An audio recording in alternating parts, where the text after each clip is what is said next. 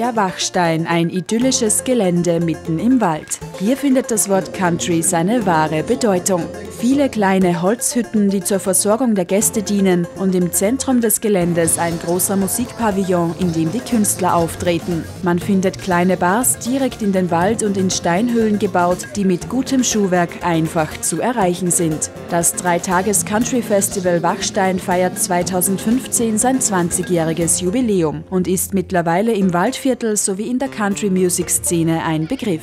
Das Credo der Veranstalter ist, heimische Country-Musiker und internationale Künstler dem Publikum näher zu bringen. Diesmal holten sich die Veranstalter Johnny Falstaff aus Texas und die Music Road Pilots aus Holland auf die Bühne. We're gonna go a little bit country on you. Because in spite of the way we look up here, we do play a little bit of country music now and again. Wir spielen ein bisschen Country Music manchmal.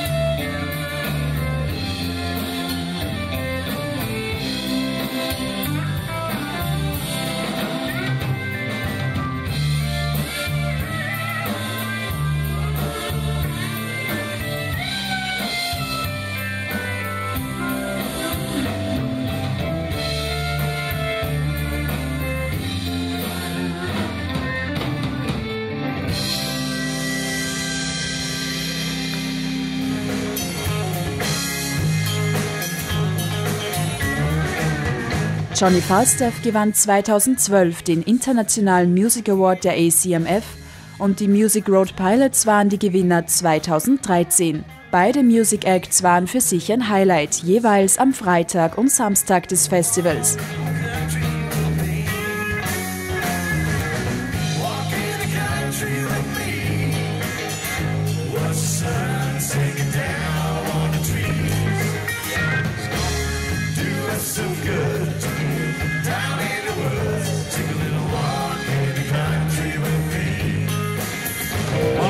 Highway, the Glen Church Pines, and I was raised on the Dixie Highway, a sweeter place you ever find. A walk from house and gravel driveway, willow trees and elk-on porch, just outside the city limits.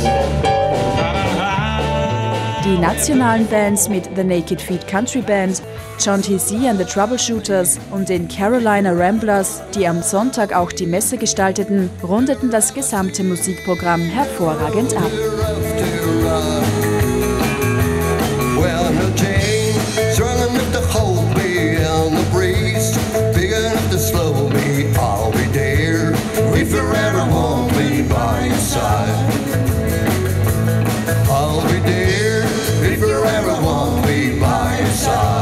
Das Country-Festival Wachtstein sollte jeder Country-Fan einmal erlebt haben.